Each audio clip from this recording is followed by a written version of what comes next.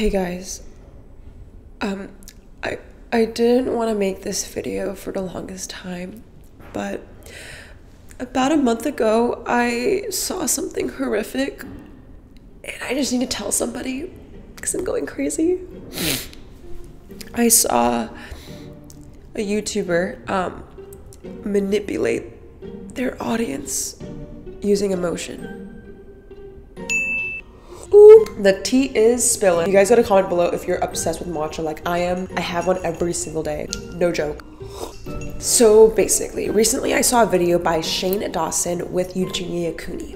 These are both YouTubers, and Shane was kind of interviewing Eugenia, who recently is recovering from an eating disorder. I mean, the story itself is very touching, but there was a lot of things that Shane does and is infamous for to make the audience feel something. I've seen a lot of people in the comment section say that it's manipulative. The point is that you shouldn't be putting words in their mouth, but Shane goes in a very different direction. Have you ever realized that some of these YouTubers are doing this for their own benefit? Maybe you don't even know, but your favorite people are subconsciously trying to force you to buy something without even you knowing it. Maybe you really want people to buy your merchandise or fall in love with you and have an amazing fan base. Here is how YouTubers manipulate their audience using emotion. Today we got a sponsor. So thank you so much to Honey for sponsoring today's video.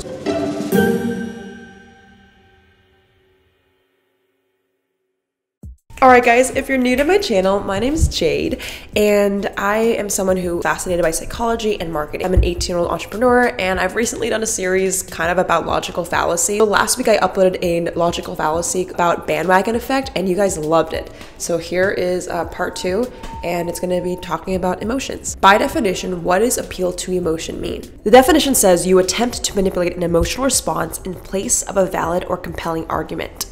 I know this is gonna get really controversial, but a good example of appeal to emotion in action day to day is when Shane Dawson makes a documentary about a very heavy topic, and at the very end he says, this is sponsored by SeatGeek, or this is sponsored by Honey, because the audience feels something and they probably don't need to buy anything, but because Shane made them feel something, they're more likely to act.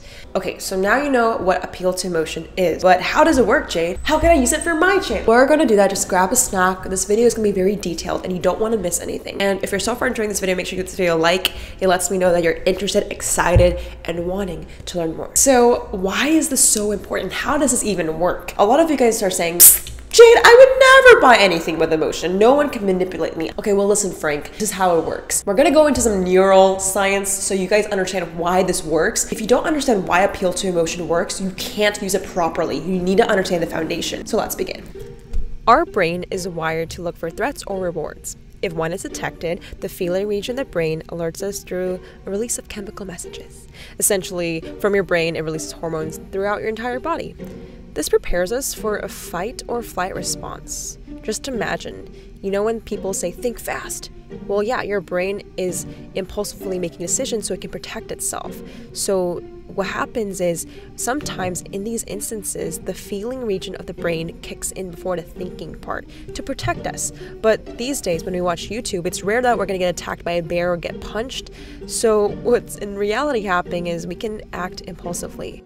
A really good example of this is, have you ever had a friend that just gives you bad vibes because they remind you of another friend that did you no good 5 years ago? And it's not logical to connect the dots, but immediately you label them as not a good person and you don't want to talk to them because they just give you bad vibes. So basically what your limbic brain is doing is trying to conserve energy by connecting the dots of saying, you know what, Sally did you wrong 5 years ago, so Rob looks like Sally, so you're not going to talk to Rob again. And your brain isn't always the most logical. Again, it's acting on emotion, because what your limbic brain is trying to do is create a fast decision to protect yourself. You don't want to get eaten by a bear, and it's the same thing. It's like your brain doesn't want to get hurt, so it's just going to make really quick connections, so it makes impulsive decisions faster. I came up with 3 steps YouTubers do to manipulate their audience, aka stimulate the limbic brain.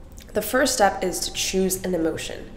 Ask yourself, how do I want people to feel? Personally, like, I hope you guys feel motivated and excited. That's the emotion I always want to give on my channel. But other people like Shane Dawson might do grief or sadness or guilt. Here's a list of emotions you guys can pull from. Now I'll have a whole YouTube video about what emotions you guys can choose, linked below. Okay, now we lead to step 2. What stories will make people feel that emotion? All you want to do in step 2 is find moments in your life or scenarios where you felt that emotion, and that will create relatability. When you're able to say like, this happened to me, did this happen to you? People make that connection. It's just like the friend analogy. If you show your friend that you have a really, really sad story, they're gonna connect it to whatever happened to them 5 years ago. For example, if I'm trying to do motivated and energized, I'll probably think about moments where do most people feel energized? For me, it's a cup of matcha green tea latte. And then step 3, you wanna tell that story in a beginning, middle, and end. Fun fact, I used to be myself an actress. I was in musicals and plays in high school, and every time we act, the script has act 1, act 2, act 3, which basically breaks down the script and characters do certain things at certain times. Basically, when you're trying to tell that story, make sure you show the beginning, the middle, end. Like Shane Dawson, he took a story about Eugenia Cooney, which a lot of people could just pass by and just like say the recovery was easy, but he really went inside and talked about the beginning, the middle, the after of her recovery process. You guys have to watch that video. It's very, very, very, very good. But it's so important to intensify that story by using eye contact, music.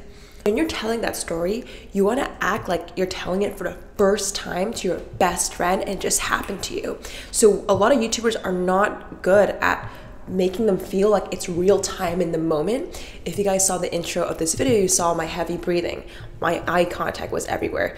So you want to tell that story like it just happened. I always like to say, like, imagine you're running in the forest and you just found the police and the police asked you what happened and you're like on the spot trying to tell it out. So with that being said, how are you telling your story?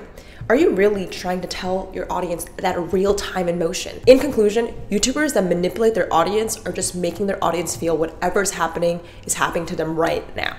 And the way you can do that is by thinking about 1, what emotion do you want to tell?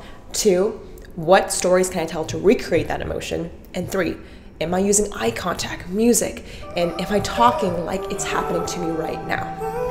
When I was in high school, I would come home and go to my room to create freely.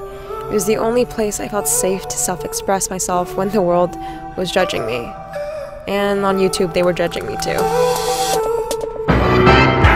I quickly realized that no matter where I ran, someone has something to say about me. And I think it's because you judge people the way you judge yourself. My parents saw my art as passion, but my friends in school thought I was overwhelming me crazy. Some people see storytelling as manipulative, and others see it as art.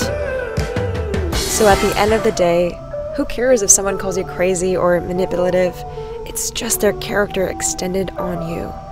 Listen to yourself and create freely. Do what gives you energy. Hey guys, I'm about to upload this video and everyone at my office is staring at me. Before you go, I have a special little giveaway.